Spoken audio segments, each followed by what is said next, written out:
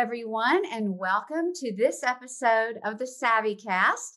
I'm so grateful for all of you who are joining, whether you're listening on the podcast, or you're watching on YouTube. I'm just grateful that you're here. I am very excited about today's episode. I have a very special guest, someone who means a whole lot to me and my family, my cousin, Kristy McKinney. Hi, Kristy. Hi, everybody. How are you? Kristy has been on the podcast before with my blood cousin, Jonathan, who married her, and she's my cousin by marriage. She and Jonathan have been on a previous podcast that's probably one of my all-time favorites. So it's about just their family and just one of their children who has had a struggle and how they've overcome. And it's one of the most inspiring stories that I've ever heard. I highly recommend it. So you can go back to the podcast episodes and listen to that. Today, though, we're talking about something that I would venture to say is going to either affect everyone at some point in their life, or it may be now. And I want to tell you how Kristy ended up on today's episode. For about the last 2 to 3 years, I have been having increasingly more severe foot pain. And primarily, or what was the worst, would be cramps in my toes in the middle of the night. And then it progressively got to the point recently where I would just be in the middle of the day and I would get these cramps.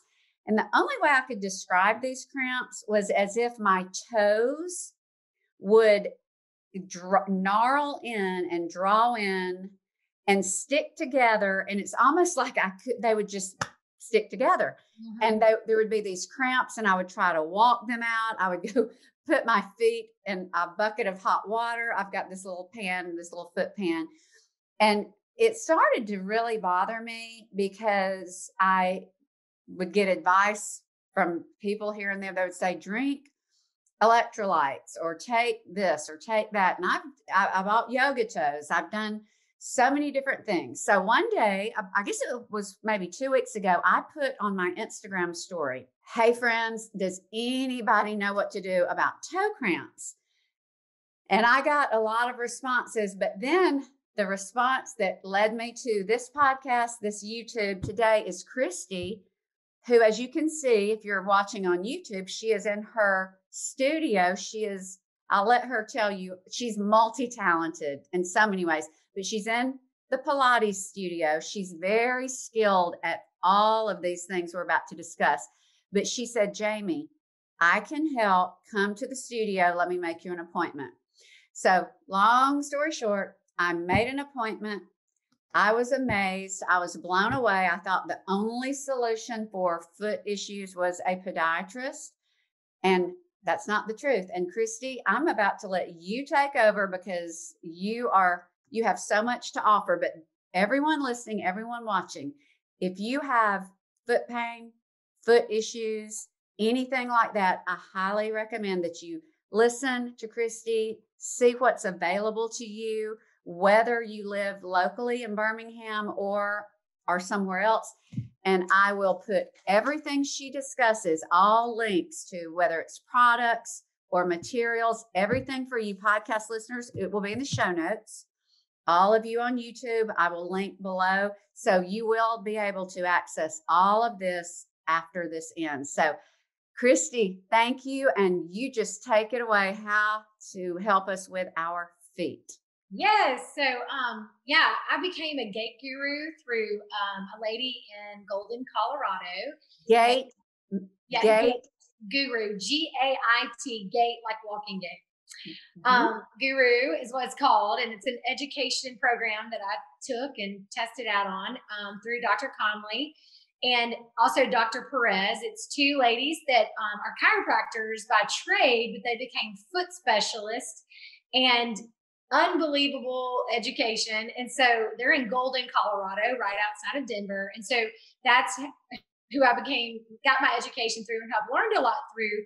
But I personally had foot pain for almost 25 years. I had, from the time I was 15 until almost 40, and no one could help me. So I had had 2 foot surgeries. I had had multiple orthotics, tons of options of shoes that were terrible options that were prescribed to me that never worked. And every morning I woke up in terrible foot pain. And I just thought it was something I was going to have to live with. One of those things where, you know, my parents say, oh, your grandmother had foot pain. So, okay, I just got to get over it.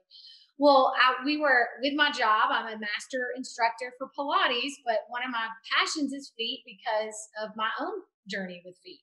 And so I was in California in a lab. We dissected cadavers with my old master instructor job years ago. And the physical therapist leading us through it got to the feet, and we were looking at 4 different cadaver legs. I know that's kind of gross for some of you out there, Wow. but it's how you learn. And and as he got to the feet, he said, what kind of shoes do you think this lady wore?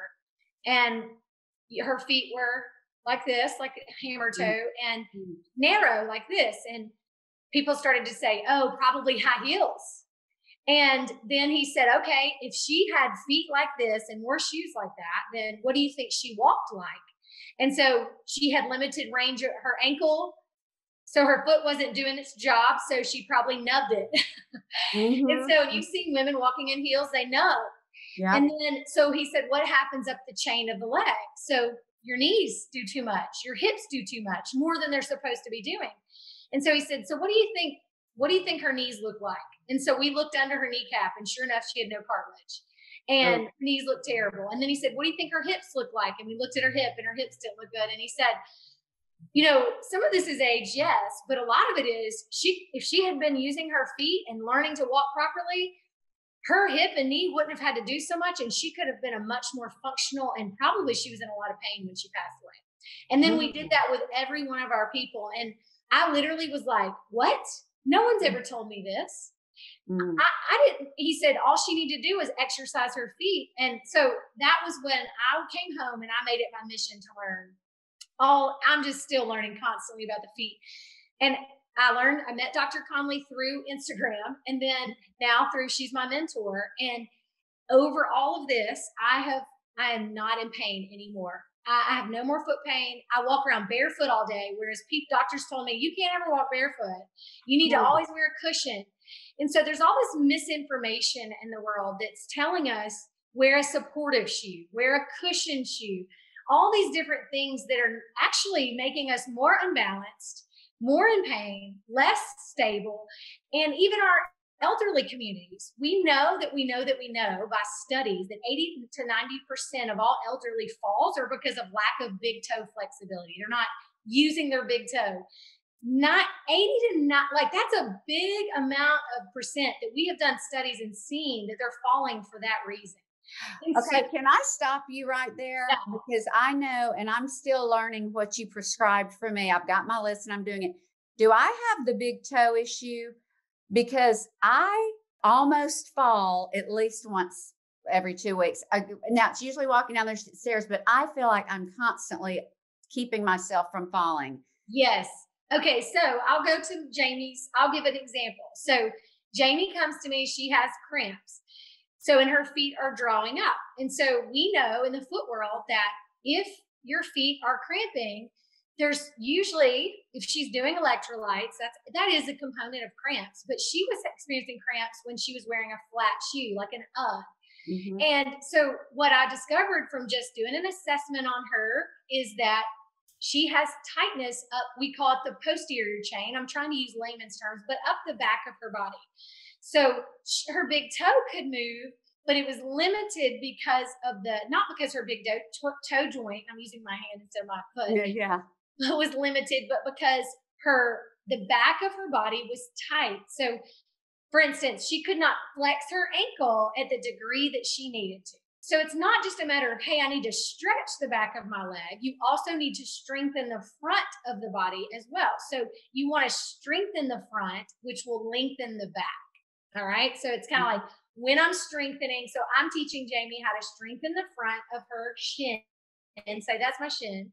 This is her foot, so that she can lengthen the back. So she's feeling these cramps when she goes flat because she's used to wearing a shoe with a heel on it. And so it shortened her back chain of her body. And weakened the front chain of her body. And so lots of people, they have no idea that that's happening. And even Nikes today, all kinds of shoes have a heel lift on the back and it slants the foot. So it puts us in this position all day of having a lifted heel, shorten the back chain and lengthening the front chain. And then people go to put on a flat shoe and they get cramps or they get, So what you're saying, Kristy, because, I wear more wedges or that kind of thing, but so what you're saying is men are probably wearing heels. Absolutely. Because a heel doesn't mean, quote, high heel. Absolutely.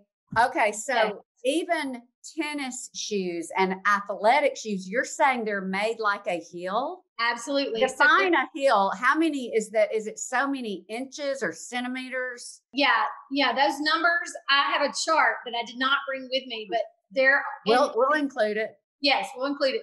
But like, you want a flat shoe is ideal. Now, hear me say ideal. There are people in the world who do need certain things based on structural things they were born with, based on surgical procedures they've already had that we cannot reverse. So, but ideally, a typical foot, you want a flat shoe, a level shoe. And when you start to lift the back of the shoe, you're putting all this pressure on the metatarsal heads. That's the ball of the foot and the toes. And then when you do that, you start to compress the bones. And your foot ends up being shaped in whatever shoe you're wearing. So just like braces shape the teeth, your shoes shape your feet. And your feet will literally start to become shoe-shaped feet instead of a foot-shaped foot. So, oh my goodness. Yes. So you're saying to all of us women who want to follow, and yourself included, that it's ideal to wear flat shoes. Yes. So I am a woman, so I get that there's occasional weddings and things we have to wear a nice shoe to that has it. And we want to look cute, right? I get it. But we want to learn what to do before we put our foot in that shoe. And when we take our foot out of that shoe, how to take care of our feet.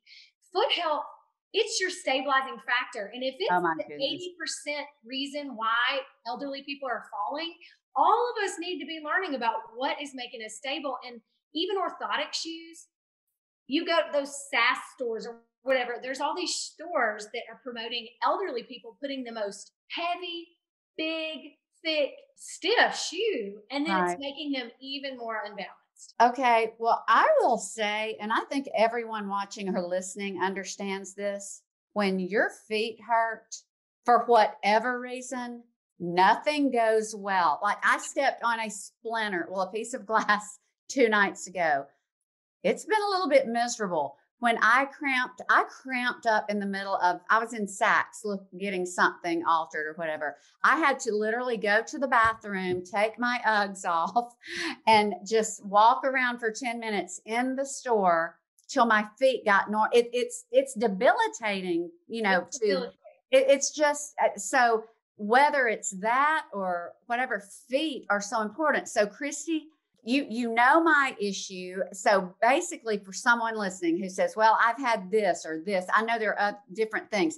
How do you differ from, say, a podiatrist? And if someone comes to you and they say something's wrong, I don't know what, how do you assess them? Yes. And how might that be different? Yes. So what I'll do is when someone comes in, I'm looking at a movement perspective, like what's gotten them to this place in the first place. So my perspective is very much like, I want to get them on the other side of it. Right. And so, I didn't go to medical school, so I wasn't trained to respond to it in a, with medicine or with surgical procedures. I was trained to respond with movement, because most chronic pain is because of ill movement patterns, things we're doing daily. Now, acute pain that happens, blunt force or something like that, that's something that, is not chronic. It's not something we're doing daily. So I'm trained to look at the body and the feet. And so feet are my favorite. So when people come in, what I'll do is I'll put them on the treadmill. I slow motion video their gait from the front side, barefoot with shoes, maybe, sometimes without shoes, sometimes both. Look at the gait on the slow motion video. And then I'll show you this. I have a little pedograph machine, and it's called a foot mapping system. And so all we do is we put ink on one side, and then They walk across it so they're not getting ink on their foot. And then it helps me. And like you'll have a page that shows their foot. And what it shows me is what's going on in their feet. Where are they putting most of their weight? So that's 2 of my assessments. The other assessments I do is I look at how just a simple thing like a calf raise. People sometimes, I find people all the time, like for instance, plantar fasciitis. That's one a lot of people are misdiagnosed with or overdiagnosed with, I should say. And a lot of times they'll say, for years I've had, nobody can help me. I've had this for years, the fasciitis. And I'll watch them do a calf raise, and they're athletic people. I'm talking people who really work out, and they can't lift even half of what their ankle is supposed to be doing. And I already know, wow, they could have just been doing a correct calf raise, and it probably will fix the issue. So I'm looking at calf raises. I'm looking, and then like Jamie, I lay you down and I look at the range of motion in your ankle and in the metatarsals of the feet, the ball of the foot, the toe joint itself, because your toe joint is going to be one of your main, it's one of the main balancers and how you push off. And so I look at these different things, and there's several assessments I would do. But usually from those, that handful I just mentioned, I usually can find a path just from those things. And so like bunions, very common one. If it's a severe bunion, I usually refer out because sometimes it's too late, and I refer out to like a podiatrist or a person. But if it's like a mild or moderate bunion, you can really fix those with things like the toe separators, which we'll link in this, and things like correct movement patterns and learning how to exercise the muscles of the feet. And nobody ever talked about the muscles of the feet. And I've been in fitness for 15 years. Nobody talks about that stuff until I did this education. And and I have a lot of education. I mean, I'm a master instructor. So I'm teaching. And Pilates. You're a master instructor in Pilates. And before that, I educated group exercise instructors. Like I taught them how to do that job. And now I teach how to teach Pilates and now I teach how to do a posture assessment on people. And so I'm, and I didn't know any of that. So in my education, we have case studies I have one tomorrow night, and it's all physical therapists. It's all clinicians, people in the world. And it's all around the world, and we join together and we're looking at these people's feet and doing a case study. So it's like we're learning together constantly. Well, Kristy, I will say you're the reason that I started what I can't believe I lived without, and I will probably go to my grave doing, and that's Pilates. Yay. You inspired me to do that, and I've never looked back. And I remember what you said that sold me, but you said Joseph Pilates said, if you want to feel good the rest of your life, take Pilates. Or did someone say that about Pilates? Yeah. So the quote was, well, you can do it the rest of your life, maybe, but I'll quote this final one. Like, it said, you can be 20, but if your spine is inflexible, you can be old, but if your spine is flexible, if you're 60, you can be young. So just the spine is really determining the health of the person. Yeah. Yeah. Well, it has changed my life, Reformer Pilates. And I just see that the repetition of all the different things we do in Pilates, but yet I felt better in every aspect since doing Pilates, and it's been over a year. But my feet, I could not figure out why. I was like, what? So you've diagnosed me. You've given me things to do. What about people who are listening, who they want to get assessed and then they want to get their plan? How do you do that remotely? Yes. So what they would need to do is just reach out to me through my email, and we can post that in the bottom. And then what I do is set up a FaceTime video. And even though I don't have a pedograph machine, a foot mapping system, they can send me either themselves being filmed on a treadmill by a friend in slow motion, or walking down the street. Somebody has to film you. And then I can do several assessments over FaceTime or Zoom, and just kind of see, and then give them a plan of action from that point.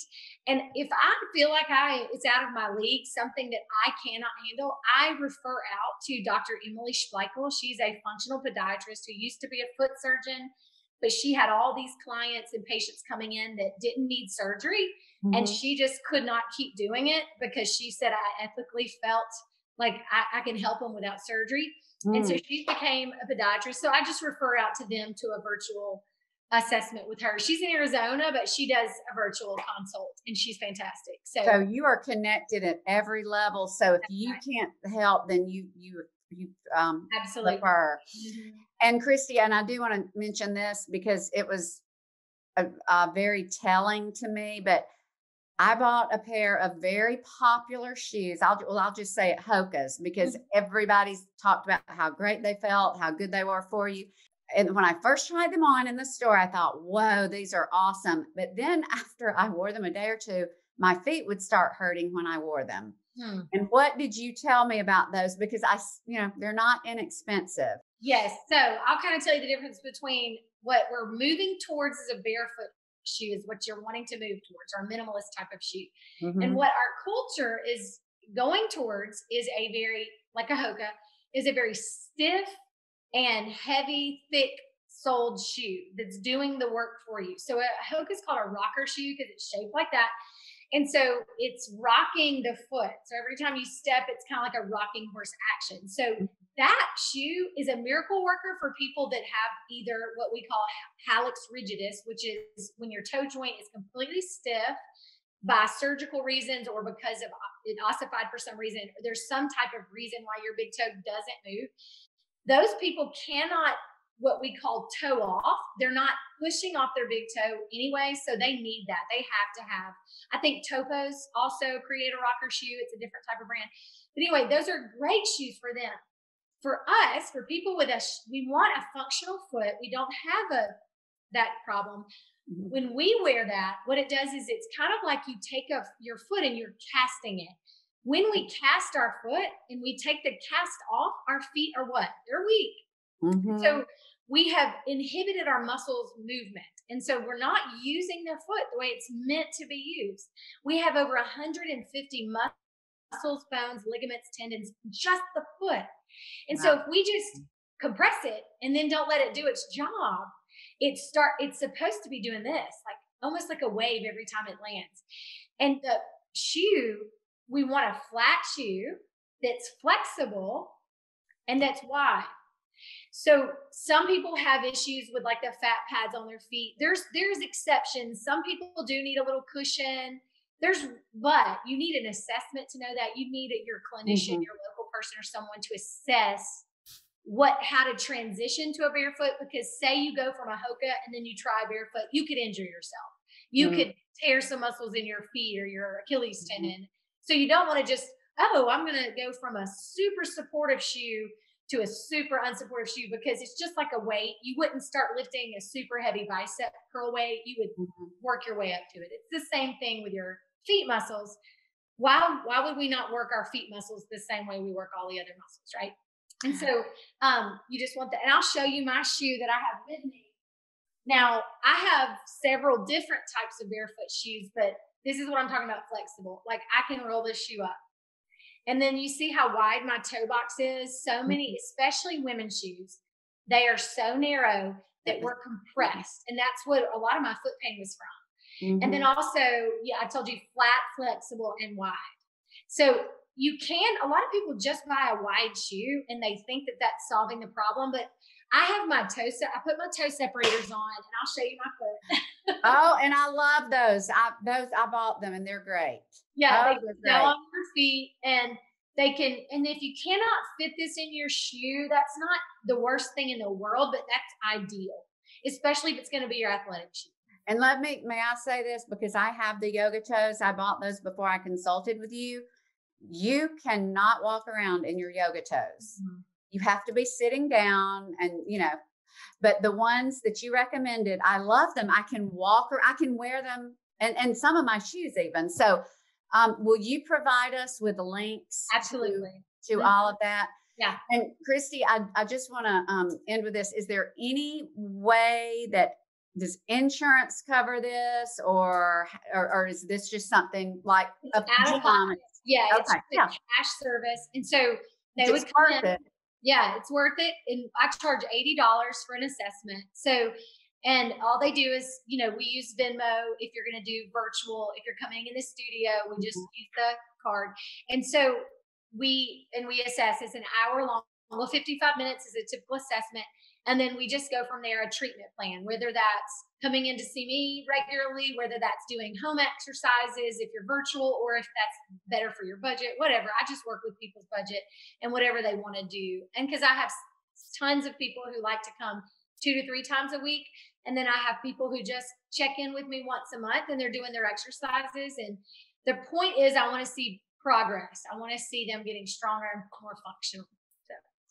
Well, and Kristy, also, even just being able to maybe message you before purchasing a pair of shoes, because sure. I mean, athletic shoes are easily $200 or yes. $150. So do you like say, hey, or even at the consultation, like I told you, I said, well, I like On Cloud. Are they okay? Or so there's a lot of things that you can provide even in the assessment that they'll be able to use that we can use. And then you gave me at my assessment a list of my exercises, a list of all the different things that I could buy, the toe separators. So you get a whole lot in that initial assessment. And I will just say personally, I was willing to do anything, to pay anything, because the cramps were getting worse. And, I know other people have different things that are way worse than cramps. So I think it's worth it to make sure your feet are in good health. So absolutely. I'm so thrilled that you're doing that and that you're connected with the best of the best in the world in this area. So Kristy, I am so grateful. And is there anything else you want to share before we sign off? I can direct them to my Instagram account. So I call myself Imperfect Pilates.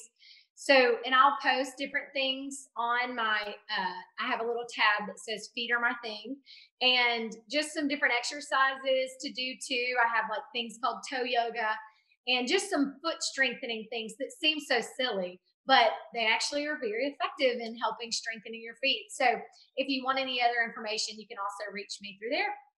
That is awesome. Thank you, Kristy. This has been wonderful. I'm so excited to share you with everyone who's listening and watching. And thanks to all of you listening and watching. And until next time, you be blessed and stay savvy.